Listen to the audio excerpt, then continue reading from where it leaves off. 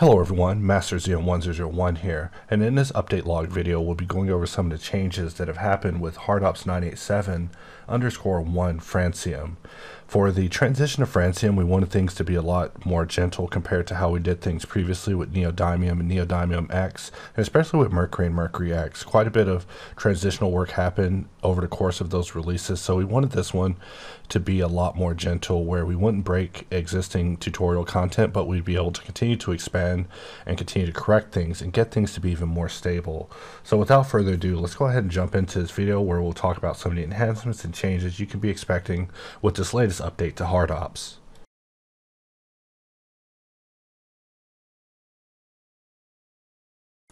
First and foremost, I'm happy to announce the support of local mode for EveryScroll. So that means you can go in, make a selection, press / to go in local mode, and if you press Q and you go through EveryScroll, you can press A to keep shapes and append them to your selection, even inside of local mode. And this was something that was a bit of an oversight with the initial creation, but I'm happy to announce that we doubled back and got that taken care of. So that means that now local mode is supported with all of our bowl recovery utilities. So we can press 1 even in local mode to just turn off the cutter collection. And if we press Alt W and switch over to Hops tool, we can still hold Control and just select and click in order to bring back shapes depending on our particular needs of what we're going for, in addition to also being able to support EveryScroll, which will reset the cutter visibility in order for you to set visible the particular shapes that are relevant for the operation at hand. And of course you can right click to just go back to where you were before starting the operation. So just letting you know that EveryScroll now supports local mode for recalling cutters.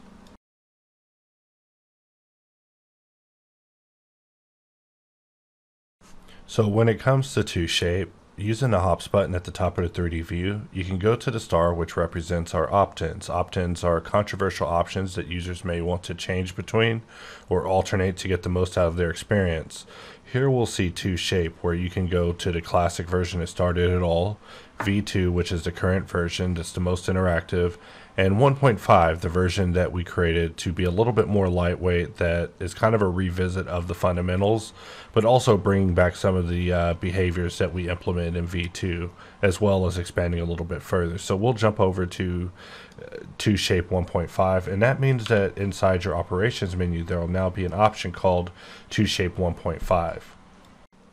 To show this in action, we'll use Boxcutter and draw a box, press X to convert to a slice, and we'll select our slice and we'll press Q, O, T in order to jump to ToShape, and we'll just hold Control and roll the wheel in order to choose a different axis to place our shape. And new to this version of HardOps, you can press Spacebar and bring up a selector menu where you can actually change the shape that you want to using a direct menu, similar to exactly what we have for V2, but now we see that there's a version that's applicable to V1. Another interesting fact about ToShape 1.5 is that it also supports edit mode selections. New to this version, it also now supports ToShape 1.5. So I'm going to use Boxcutter, press Ctrl X and just draw a box, and we'll just select these two faces and just press Q, O, T in order to go to Q operations and ToShape, but we'll just click it in this case, and here we have our box. We could press Spacebar to have a cylinder, press E to equalize the radius, Control roll to choose what axis, move the mouse in order to choose which direction our cylinder's facing. We could even press 1, 2, 3 at the top of our keyboard in order to change the amount of segments that's happening with our cylinder, all in real time while we're just messing around.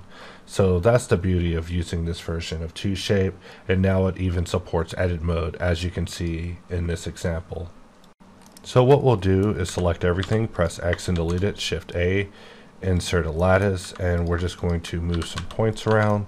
And the interesting thing about lattice is you could press Q and there's an option for ToShape inside of the Q menu, and you can even ToShape a lattice into a box or a circle or a plane, but you cannot use decap on it. So special care has been taken to make sure that an error isn't thrown up when using decap with lattices or any sort of strange operations like so.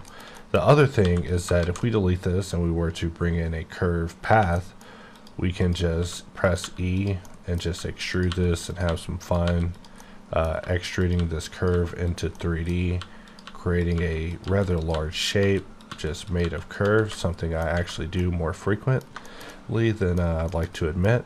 So we will just press Q, and we also have an option here for ToShape, and we see that everything is placed on top because that's how I have it set up. But if we start scrolling through, we can see that we also support operations such as decap on curves, which is strange.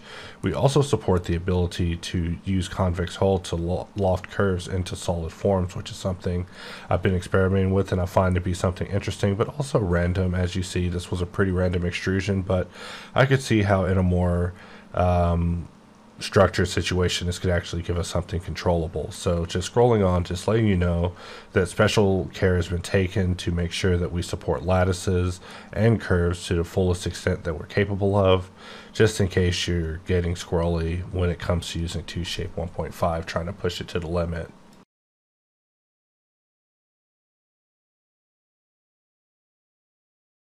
The best way to showcase Triangulate is to, of course, have some n-gons present. So we will just perform a cut in the middle of these quad faces, basically making them all into n-gons. And so now if we press Q and we go under Add Modifier and we hit Triangulate, you can see a wireframe appear on the mesh that fades out, just giving you an indication of what has been done with Triangulate just behind the scenes, so you don't have to always press Alt V and look at wireframe for a moment and then press Alt V and turn wireframe off again.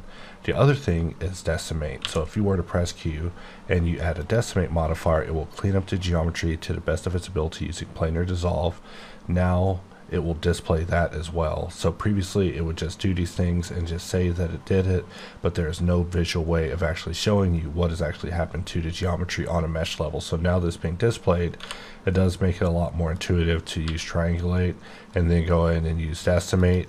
However, if you use these in a conjunction situation like you're seeing here, you should probably go in and control click in order to add multiple versions. So here I am control clicking on them each time to just stack up decimates or decimates and Triangulate. So, you know, we've done this just a couple of times over and over just to show the point. However, if I were to just press Q and shift click to go through a mod scroll, we can actually see myself going through iterations of these Triangulates and Decimates. So I might even add an option in the future to just show wireframe on the fly whenever you're going through mod scroll, but that's a story for another day.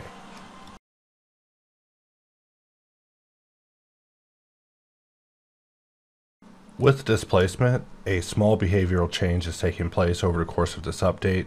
Very small, won't be anything major to you, the user. So normally I use displace by just going into it under add modifiers, and then I'll roll the wheel forward to change it from X to Y to Z, and then roll it forward for custom normal, and then continue rolling it until I get to normal. Now, if you go into displace by pressing Q, you can roll the wheel backwards to immediately get to normal. And you might be wondering, well, why is that even important? So I'll just show a quick example. One thing that I like to do is bool bevels, which is something I've just been experimenting with and then using well to clean it up. So with these two faces, we'll perform a curve extract, and then we'll just take this piece and perform a bevel, and then we'll perform a solidification. And we'll select both of these, perform a difference, and we see how fast gives us this type of result. And sometimes you actually want fast to work out because fast will give you your optimal speed and performance instead of using exact, which, just for the record, if we selected our main shape and we went under our boolean helper and we changed it from fast to exact, you can see the result that exact would give us. However, let's actually try to make this work out with fast, because it is also possible. We'll just press Q, go under add modifier, and just choose this place, roll the wheel back once, and then just a little bit of a movement, and we now have this actually working both ways. So we can actually force a bevel in using boolean to get in some places where we normally couldn't, and it's just a way I've been getting around on some handhelds lately. So more about that hopefully in a future video.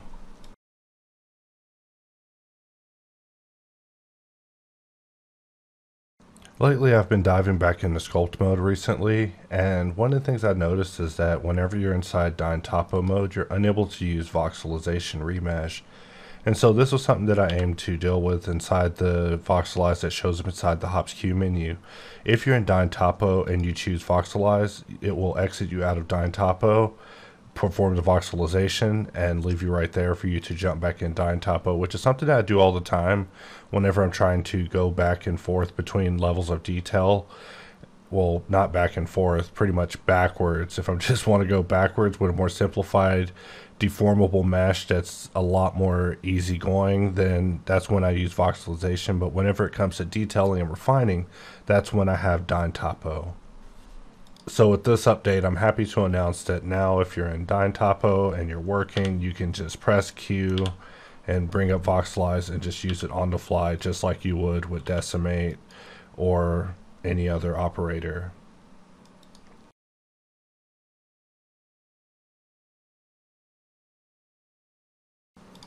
One of my favorite ways to work in Blender is kind of haphazardly, where I just grab two edges, press Control B, press C in order to clamp them in the middle, and we'll just perform some extrusions without giving any sort of thought to the type of geometry that we're creating in order to create a particular shape. So we're just cutting things, beveling things, just expanding upon them, extruding, you know, nothing major, just doing our usual work in order to get the job done.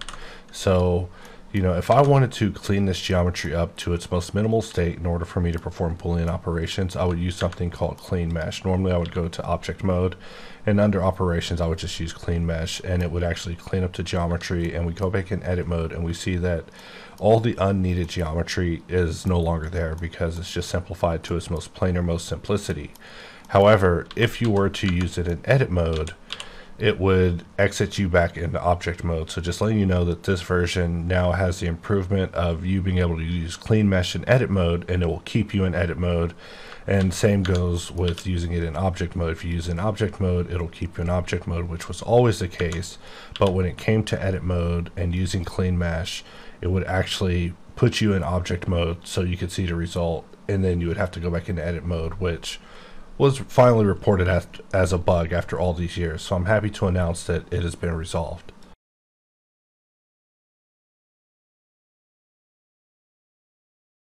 So I figured a nice way to end this would be with a small impromptu demo. So we'll just take this cube, scale it SZ, SY, and scale it in. Just get a nice scale going with it. Since we have box cutter going, we might as well take advantage of that. So we will draw some cuts, but we will shift to live so we can grab this edge and press Control B and bevel them. And so far so good. Alt X, and we'll mirror it on the Z. From here we can just Alt scroll up to box, draw box, and for some reason I like drawing box and then pressing W, switch over to wedge, and from here we start mirroring on the other side. And right now the shape is fairly boxy. However, I'm quite confident that Hops is fully equipped with the tools to help you break the box formation rather quickly. So it is always a matter of choice if you want your shape to be a blocky panel, or if you want to take it and make it something more. But of course, more is something that, you know, I got to put in quotations, because what is more to me isn't always more to you. So for example, if I wanted to break this box, I would need to apply some modifiers. So I'm just going to alt-click dice, which will apply, do a smart apply off the bat, leaving us only with our weighted normal. And we'll just roll in some loops, but we'll press T in order to jump from this to twist, and we'll roll it into 3. And then bring it in using mouse movement till we get it just right for a canister. And this is about right. And so from here, we can really get interesting with it. So what I'm going to do is locate the array, and we're going to turn off merge. And we're also going to remove weld because they're just not needed. And I'm going to take a chance and run smart apply. And I assume that smart apply is going to apply everything, but not get rid of the original, or get rid of the weighted normal at the end. So you see that weighted normal is the only modifier I need at this point, and really that is all I need at this point. And the whole reason for deleting those faces, which I actually did a little soon, is so that I could Shift A, insert a cylinder. You know, Shift A is the classic way to insert things, and I still find myself using it from time to time.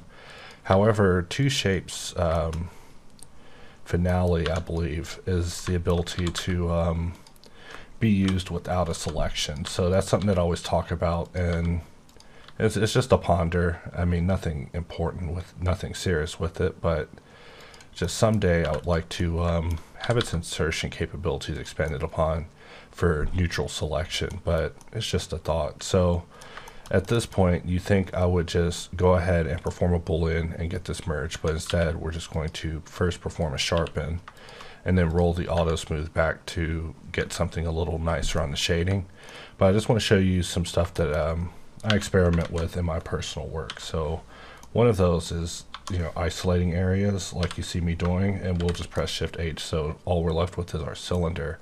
And before we even try the union of the cylinder, I want to select this, and because in my add-ons I have enabled the add-on called Edit Mesh Tools, which is just built into Blender. Once you enable it, you'll have an option to right click to be able to offset edges. And so I actually spent a lot of time experimenting with this workflow in a manual fashion, and then from here I can just control click on a line to get a line to this. It looks like for now we'll need to unhide all the geometry, but we can just select the pieces that we want to keep and then Shift H everything else. And first we'll just select this loop, and under booleans I'm just going to shift click knife to perform a knife project, and that's pretty much all we need out of that circle. If we press Alt H, everything else is fairly good to go. And so the next thing from here is we can select this shape and just press Control Alt Numpad plus, and everything should be merged together nicely. And you might be wondering why I even bother with this sort of stuff in a Boolean workflow, but I'm always trying to study topological control and how that can assist in shading versus alternative ways that it can be done when it comes to controlling shading. Of course, you can just hack the shading outright, but there's a technique that I've always worked with where I just try to get in and understand a little bit more about the geometry and what's going on with it, like you see me doing here, where I'm just doing merges. But there's certain importance areas that I definitely want to keep at the forefront of my mind as I'm working. But the more simplification that I get going on here, just the easier life will be. And it doesn't have to be a very serious thing. Like I could be aiming to solve this with all quads, which will require that I begin redirecting things and doing things like so.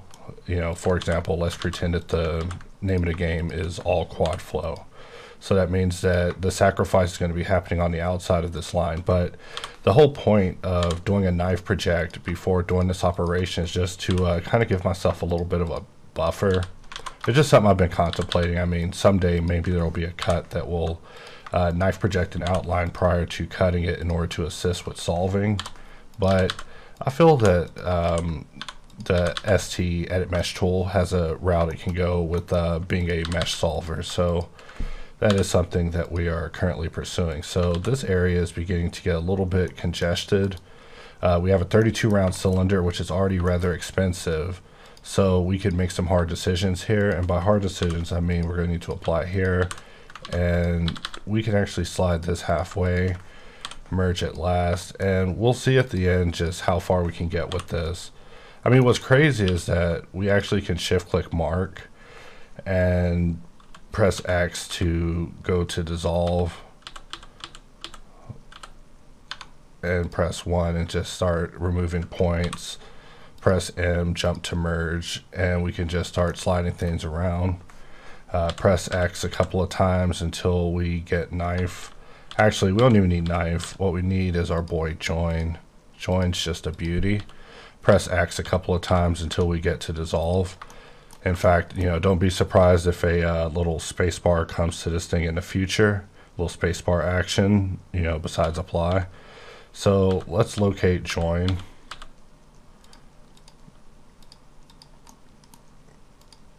And right here we want to go to merge, and just move these. So you can see how, you know, our goal to reduce the amount of keystrokes for performing some of these operations definitely is reduced with this kind of all-in-one mini tool, even though it is a little mini tool, meaning I could right click and just end my entire career, and it'll change the flow of my day. And join just isn't taking right there. Let's jump over to merge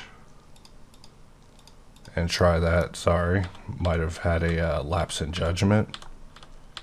In fact, join has such a crazy name when you think about it, compared to what it does. You know, not complaining. These are Blender terms that we're going with here. We'll take these to join it, and you know, we need a little slide action in here as well. Sometimes I just can't stop thinking about, we'll undo that. Luckily, we're able to undo inside of the tool, which I find to be quite astonishing. Not that I'm the type of person who would trust a strange undo in the middle of a modal, but it's come through for me so many times. In fact, if we can make it all the way around, that I would call this a successful usage of the tool, in which I would report back to the creator, you know, that I had a very successful adventure, and that there's no complaints to report at this time, which is sometimes nice to tell the guys. You know, it's like, I actually have no complaints. Congratulations. Continue sleeping in coffins. So we'll just join these, and things are starting to get a little hairy at this point.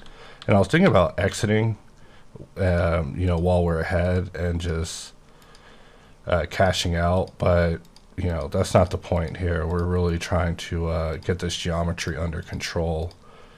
Every time I do this, I'm just like, wow, this is what you get from booleans. I get so many questions of people asking, you know, what kind of geometry can you expect from booleans? And, you know, probably link them this moment in the video, because this is the honest truth of booleans, is that you're going to be needing to get skilled in the art of cleanup and just making geometric choices. So at this point, I'm going to press Spacebar, meaning that I won the game. And if we tab out and look at this, we can see that we kind of destroyed this area a little bit. So we can get that back by just doing a little bit of hardening. In fact, on this side, we have this all quad flow going all the way around, which terminates here, which is interesting. I knew that there might have been a double point earlier when we were messing with this, so it's always nice to locate those and just kind of do the edge test over and over. In fact, we can turn on auto merge and just really start cleaning up the city of crime.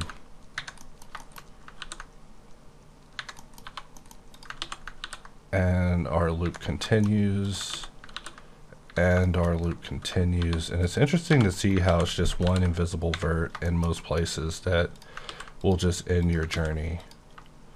In fact, for this area, we can just terminate early and then just do a junction across just to be nice. And select 2 points, press J, select that one, Control X, and we are just about finished. So, you know, on all models, I always try to just have an area where I just choose to go through a little bit of a battle, just topologically, just to get myself warmed up. But these near misses, they're really something, let me tell you guys. So let's say we did want to make this area just make it. I could just select this, press J, which you see that it jumped across in a looping formation, so we'll just press K and just directly knife. Kind of breaking our whole game here, but now we're aiming to get some shading that holds up. So let's just see what we're able to get here.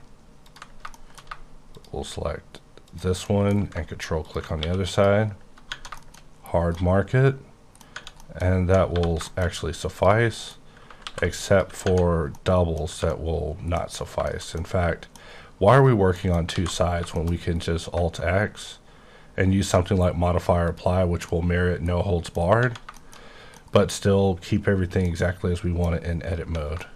I do plan to do a video at some point talking about mod apply in depth, because it is one of my favorite ways to work. However, the behavior of symmetry is also quite interesting. So they're both there for a reason, is probably the easiest way to put it. And so here we've worked so hard to just put this simple cylinder in here. We didn't even have to work so hard. We could have used weld and all sorts of stuff to make it work. However, I just know that when it comes to the point of promoting this to be a bevel mesh, it will just work so easy. So here we are adding that piece, and we'll just mirror that to the bottom using modifier apply. And because we've already deformed this, but we deleted the pieces that aren't there, we're going to actually need to use radial array, but we want to roll it back to 3, and everything just works out, except that these no longer need to be here. So we can just unmark those, delete the faces, and now this whole mesh is fairly manifold aside from that issue. So there's a couple of ways we could deal with it. We can mess with merge inside of radial array, and that's my favorite way to do things as far as merging a classic, or we could have added a weld at the end. So continuing on with our happy little energy canister here, the next thing I want to do is shift A, add a plane, and we'll just RX, and we'll put a loop directly down the middle, select these 2 points, and just press X to delete it. And we'll just move this up to the top, but we'll press Control Shift Tab to bring up the Snap to menu. And we want to snap it precisely to the top of these vertices. So I'm just going to grab this edge and move it in precisely to that one. And you're probably wondering, what am I going to do? Well, a cylinoid is what I'm going to do. You've seen me make a lot of cylinoids over the course of all these videos. So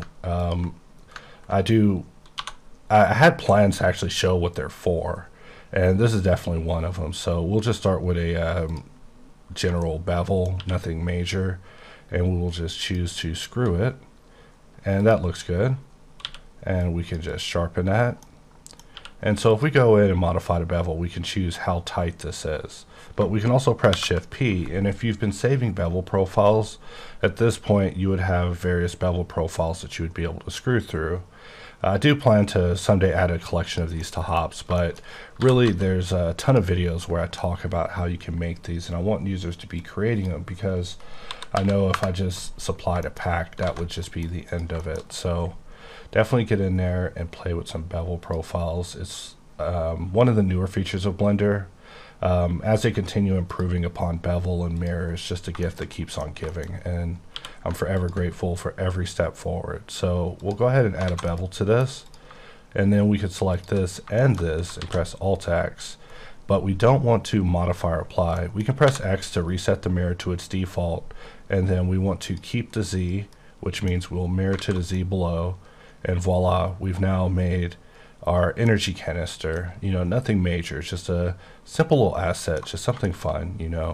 In fact, while we're talking about fun, let's Shift A, add a circle, and let's scale the circle, and we'll look at it from top view and select this point and press Control plus a couple of times until we're over our wedge area, and we can just press Control I, get rid of everything.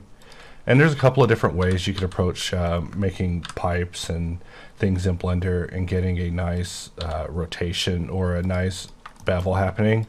One of my favorite ways for some reason is to work with the geometry somewhat simple like you see here, and then just bevel it, and then put a subdivision on it, and then under Mesh Tools, convert that into a curve using Curve Extract, and it's pretty much good to go. And that's the end of that. So at this point, we can actually convert this to a mesh, and then by control clicking radial array, we can radial array it around the 3D cursor, basically adding a nice little hook piece in here.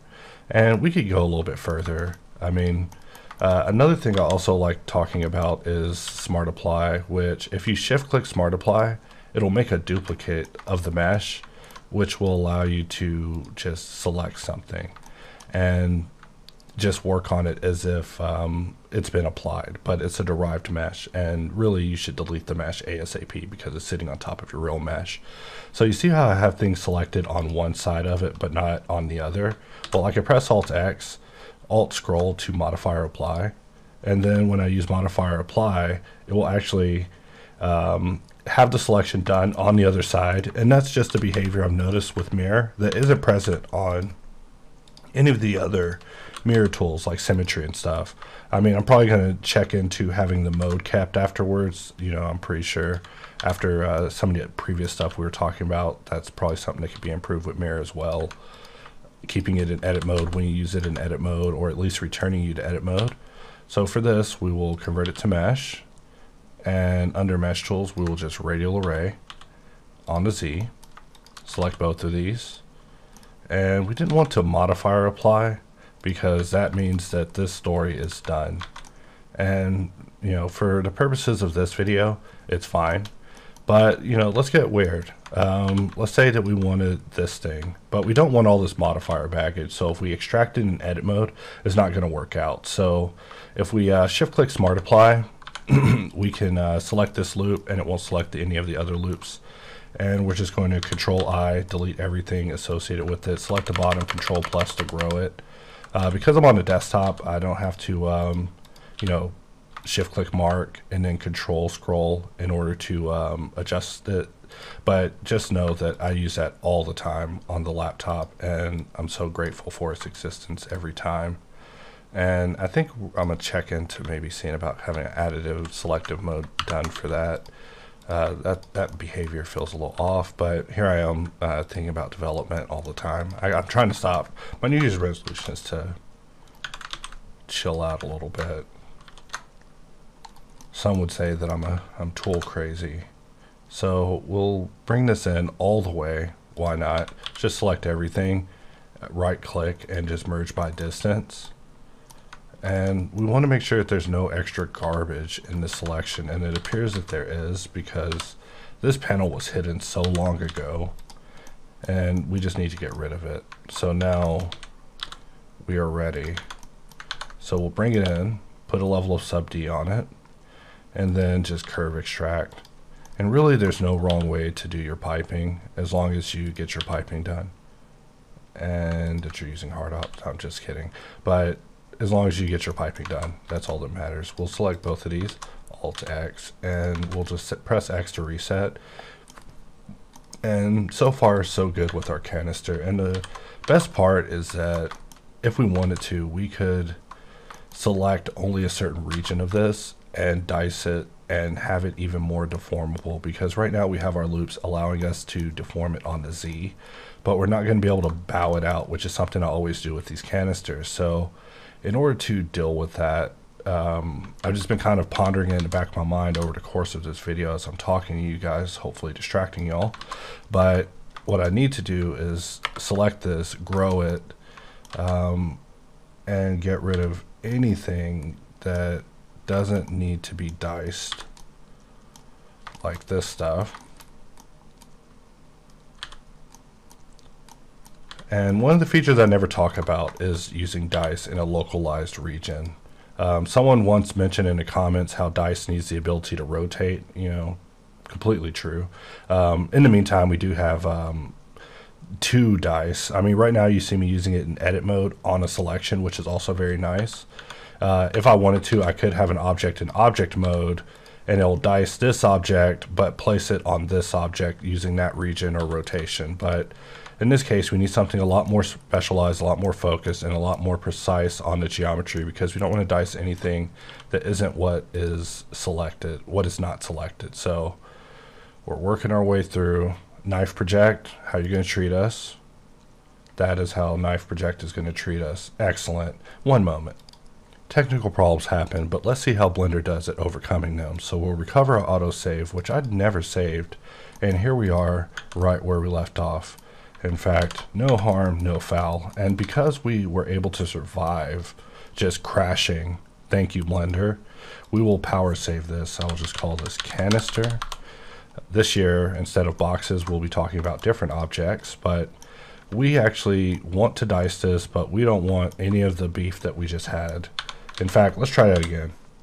I just gotta see. I'm sorry, I'm a curious soul. I have to know.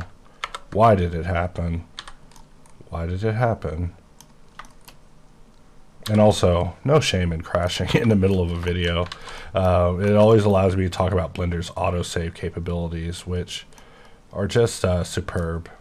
So Q, dice, and we're looking at it on the Z, and more likely it's going to crash right here. We should cancel it, save it, dice it, because if we know it's going to crash, we should just... Oh yeah, Blender? You're not going to crash, huh? So now we have this very nice diced area. You know, I'm just going to roll with it now as if I intended this. Like, yeah, Blender's not going to crash, you guys, but just saying, if you're using Blender 2.92, just know that it's like tough. For the stinger at the beginning of the video, Blender was crashing all throughout that. So eventually I had to go back to the LTS version. I was like, thank you, LTS. You know, something else is that this bar takes up too much room, and we can't really wrap up this video just yet. I mean, we can. I could just, in fact, I see that we're at the half-hour mark, so we probably should. That means my girlfriend's going to be showing back up, or the cat's going to come back in here and make a big ruckus like she did earlier. And I'm just hiding empties because I just hate seeing them. In fact, I'll press Alt-H, press M. Are we in local mode the whole time? Wow. Alright, so I've been in local mode the whole time too. Maybe could have been adding to the crash, but you know what? Impressive. We've just been in local mode the whole time. I'm gonna have to rewatch the recording and see how long I was in local mode, but sorry, getting off topic. So what I want to do at this point is have everything selected, and we're just going to try adding a lattice, and we'll put a couple of segments on the Z, and by segments I mean one, and we'll select these segments in the middle and just stretch this out so it looks a little bit like a kegerator. And then we'll just press Q and just add more segments to the lattice to really smooth it out. And so now this is our shape. So something a little bit more oblong. However, one of the things I like about the new modifier scroll is that if you need to recall an object like lattice, you can just shift click it and it will just bring it back for you. So I am going to simplify this lattice and we'll bring it down. And for this, we'll actually bring the lattice up above mirror. And it looks like there is no mirror. So let's Alt-X, add a mirror. And we also want to do the same thing to this. So if we collapse our modifiers, we can see that we need our lattice before the mirror. So everything takes place in the right area. And now we can have some fun with this form without compromising it. So, you know, the point of this was to just get in and just show you guys how, you know, you could just have a little fun with HardOps with just making a little kind of kegerator energy canister. And then, of course, you select everything and control click on material scroll to just give it all the materials in the world, all the materials it ever wanted. And we can't even see what they are. Here we are. So this material needs a rescroll till we find something a little more acceptable. This one, rescroll.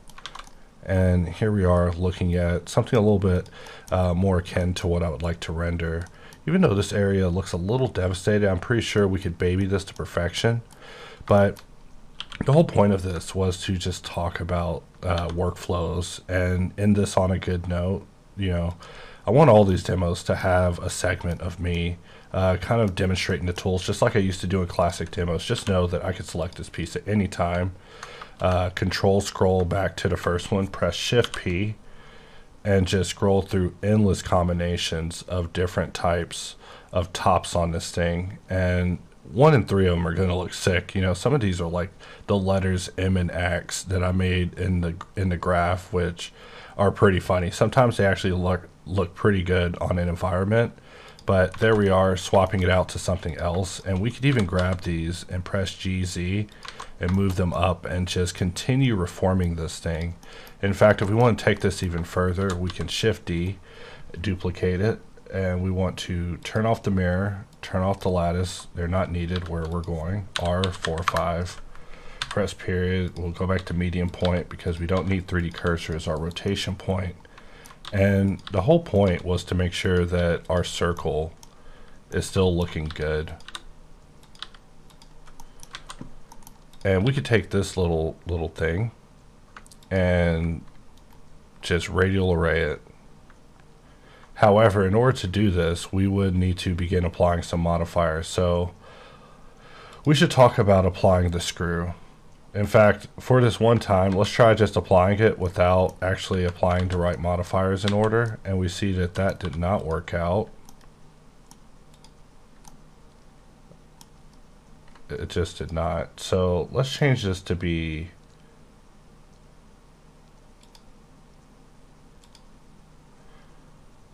let's just remove it. You know, had to sit there and ponder it for a moment, like, wow, what could I have done to this? And we'll just put a new bevel in here, scroll it up once so it doesn't look like that.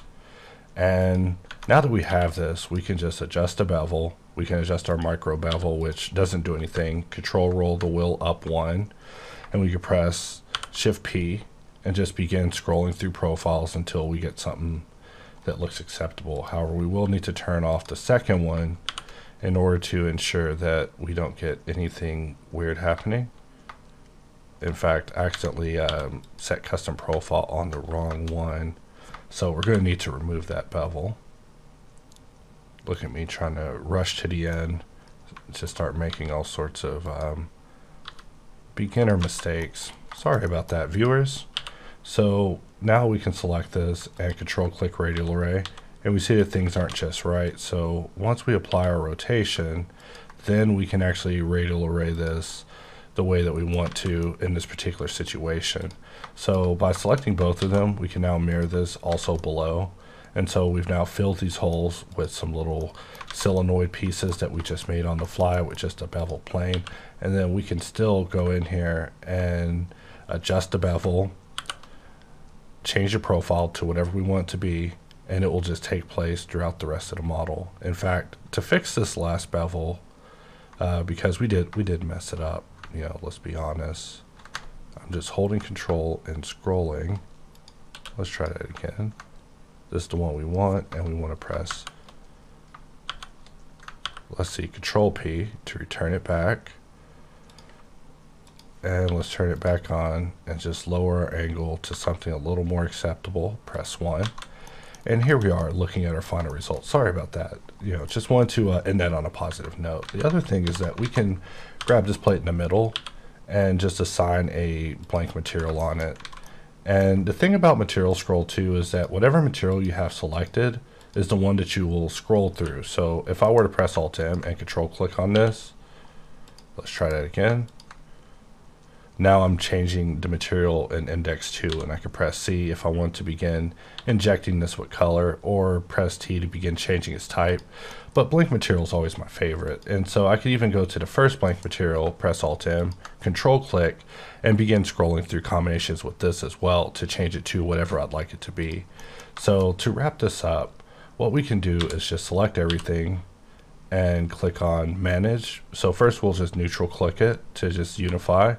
And then we can control click it to evict everything that isn't essential to this. And let's come out of this mode that we're in.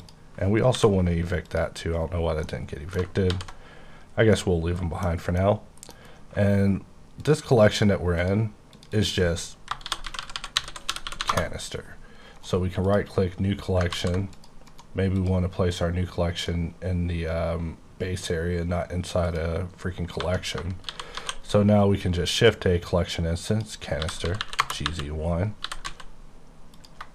and just place a couple of these around. You know, nothing major, just gotta present these canisters as if they're sitting somewhere.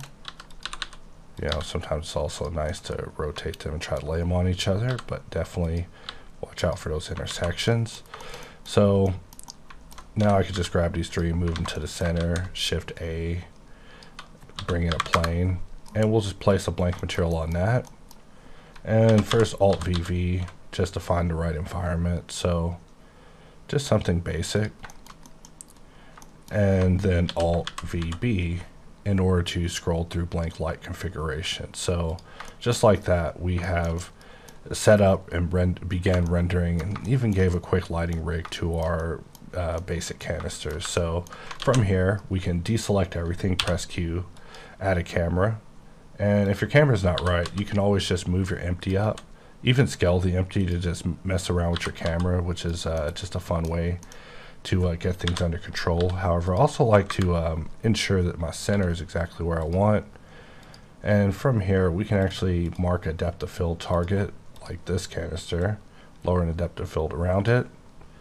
And whenever we go in here and begin scrolling or begin playing the timeline, we can see the animation taking place. If you want it to take place longer, under the Q menu and settings, under frame range options, just by clicking this, you can have an F9 to change how big you want your frame range to be, but just using it without even changing anything, it'll set your frame range to 6,000, which will help you get a little bit closer to what you're probably wanting if you're bringing it up in the first place. So I use it all the time just to set my frame range to 6,000. So to close it up, I will just control click the logo and scroll up my paddle and just play a little Pong. And with that, we can wrap up this video. And so hopefully you guys enjoyed this latest update. There's a couple of things I of course wanted to talk about, but we'll save that for pickup content in the future. But with that, we'll wrap this up, and I hope everyone's enjoying HardOps 00987 Francium. So I've just been watching this thing rotate, as I was about to export the video, and I figured I could come back in and actually do something about the way that it's sitting. So let's just take a look at this real quick. So this one is like super balanced in a way that it would just never happen. So let's see if we can get in and just adjust this. Nothing perfect unless we want to do a simulation, but I feel we can get a little bit better than that, so it's not an eyesore when we're watching it pass by. So we don't want to penetrate anything too bad. These two things looping look kind of cool. For this one, we'll just rotate it over just a tad. Wireframe mode looks quite nice when you get to looking at it, for a bunch of meshes made with booleans, So we'll press RXX just to rotate on its local x-axis, RXX, and get that right. And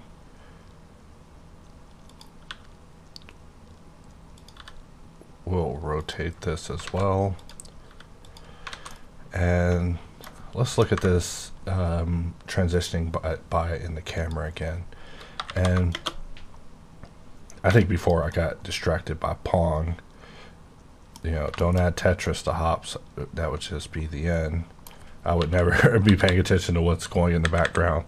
But the idea with having the animation play and being able to play Pong is kind of a throwback to this game Phantom Vision on PS2 that I'm obsessed with, where you blow up fireworks. Like, there's all this stuff happening in the background, but you're just focusing on these fireworks to impress the people below. Just was a really interesting concept for a game. There hasn't been a game since. PS5 has no launch games, might I add. So we'll press home over the timeline in order to see the whole thing, and we're just rotating around looking at things, and it is rotated over on that thing, which helps it make a little bit more sense. And what's crazy is we can still modify this even after the fact. I mean, I know this video's over. I'm terrible, but let's select this, and let's also enable our selection so we can see what's going on. And we'll just go under bevel and control scroll up and press Shift P to enable profile scroll. And we just want to find something with a hollow center up top. I mean, we can cut something hollow in the center, and really all these are perfectly acceptable. For example, let's go with this one. Also, I love how these profiles come in with perfectly the amount of segments, because I remember doing these all quite randomly when I was making them. So we'll go with that one, and then just grab both of these and just move them back down. And we'll select this and shift click Smart Apply, which will give us a duplicate. And we'll select that and delete everything else but what we had selected.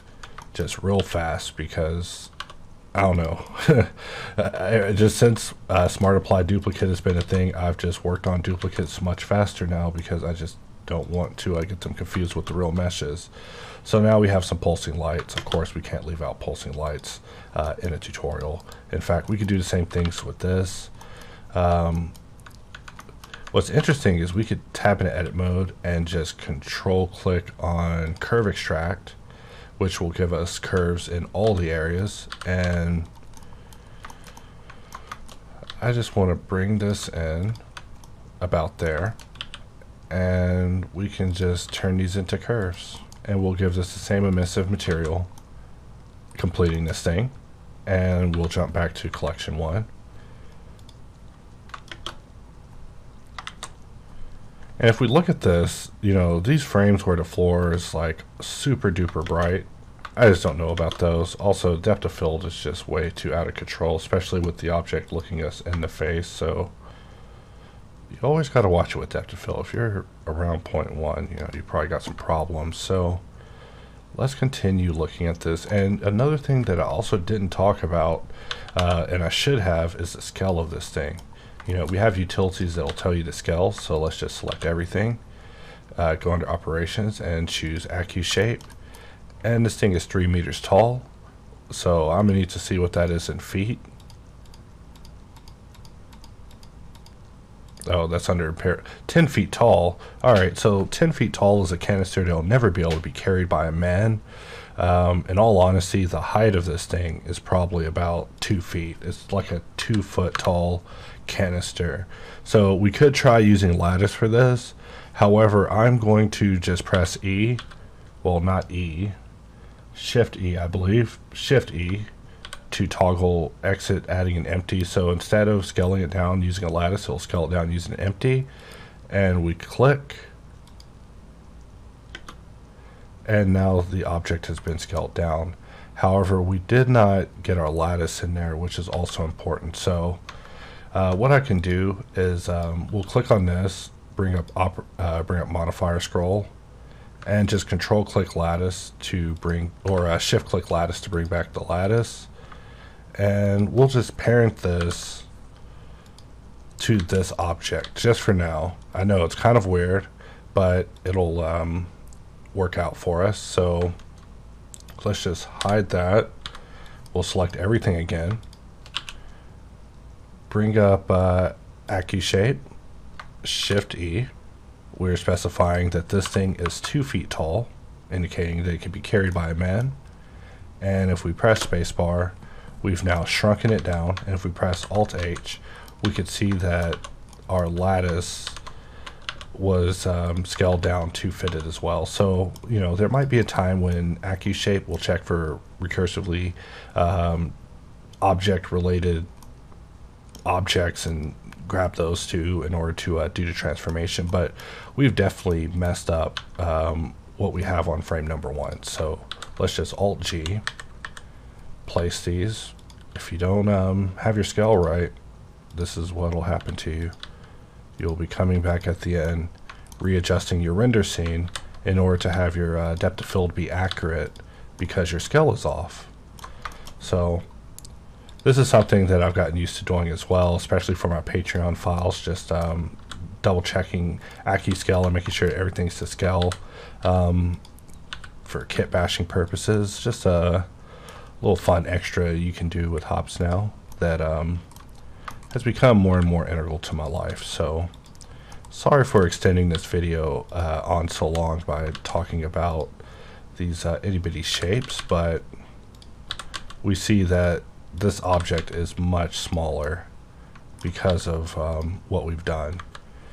But this is for the better, and we'll even raise the camera up just a little bit, jump back into rendered mode, and no harm, no foul. In fact, I'm going to Control Shift S, and we'll save this as canister1_1. I always use underscores whenever I'm going deeper in my file systems, but now we can see that things are looking a little bit better. In fact, we can actually change the environment just pressing Alt VP, and I'll just shift scroll through environments until I find one that particularly works for me.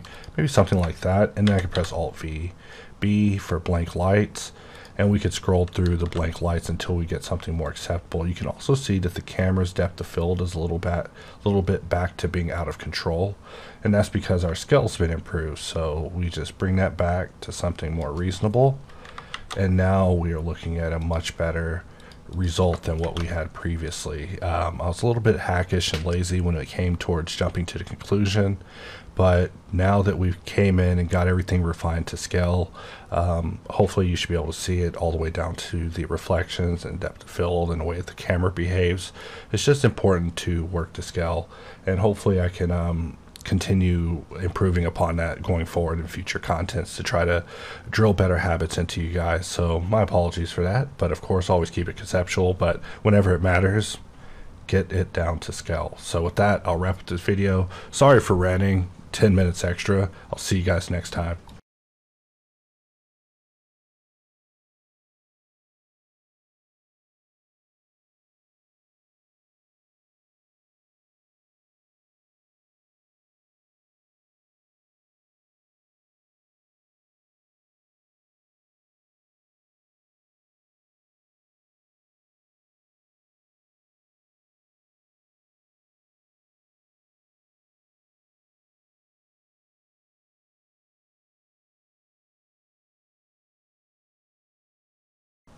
Hey, you know what'd be crazy is if I didn't end the video. If I came back in and just kept modeling some more. So, you know, let's have a little bit more fun before we actually wrap up this video. And by have fun, I mean we'll select this mesh and shift click Smart Apply, because Smart Apply is just OP. However, we do want to run a sharpen on it, so that way when we select in face mode we don't get the interior faces. We'll just press Control I and get rid of everything else. And how much do we actually need? I can pretty much guarantee for what I'm thinking of doing at the very end, we don't even need that much. That's about it.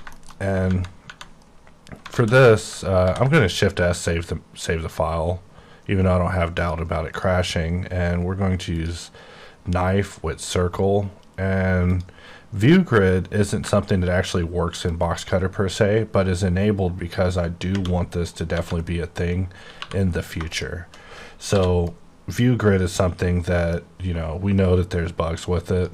However, you know, not to transition over to Boxcutter talk, but there is a new grid system coming.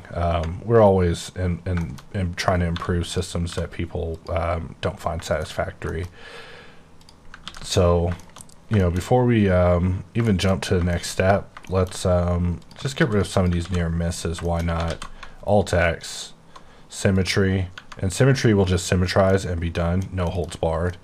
And before we even do anything, let's just select everything, or actually let's select nothing, and we'll just perform a dice.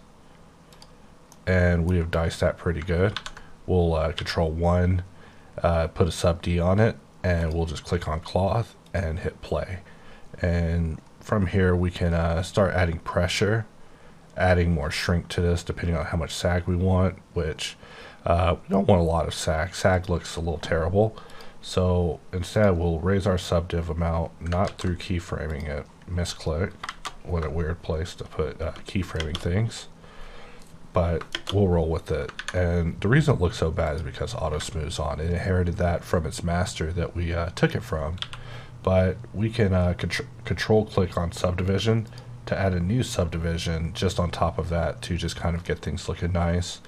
And that's really as nice as it's going to look. I mean, we could get in here and just keep playing with our settings, you know, adjust our shrink, hold shift and scrub over it. You know, we could roll a lot more sag in it if we want some kind of granny's curtains, or get in and begin playing with the settings. But one of the main things you probably notice whenever you use cloth on a non-manifold piece of mesh is that we will make a vertex group pinning all the edges for you. So there's no need to ask about that. Just wanted to do a segment actually talking about that one particular question I received. And so we'll apply to sub D, then we'll apply to cloth, which makes it all work out. And for material, we're just going to shift click blank material to give it a glass material. And this is our result. So we see that it kind of penetrates into the surface a little bit. For that, I'm just going to put a displace on it, roll the wheel back once, and move the mouse to get it to something a little more acceptable. I use normal just a lot more than I'd like to admit. And for something like this, I'm just going to select everything and then select a boundary loop. And we're just going to deselect everything else. And we probably should have put a ring of protection on the inside, but it's too late for that now. We're living in the future, so we'll have to just extrude out and put a material on it, and hopefully that material is real enough to be seen. Let's see what it looks like in render mode, and let's see what it looks like in our main collection. It almost looks a little ghastly, like not real. Maybe I should get out while I'm ahead, but that isn't the style that I work. So what if we wanted to even fill in that hole? Well, you don't even have to ask.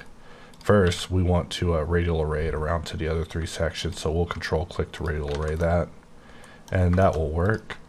And we'll just shift deduplicate this thing like as if it didn't belong to anyone. And let's just get rid of the mirror. We won't be needing it. And we'll just bring this down and place it in our happy little hole that we made. You know, perfection isn't key at this point. Double video extension at this point of just continuing to talk after the update log is long over. You know, welcome to Hops TV. I'll be your host, Master Xeon. And so for this, we will control click on radial array, and we see that it just destroys everything. So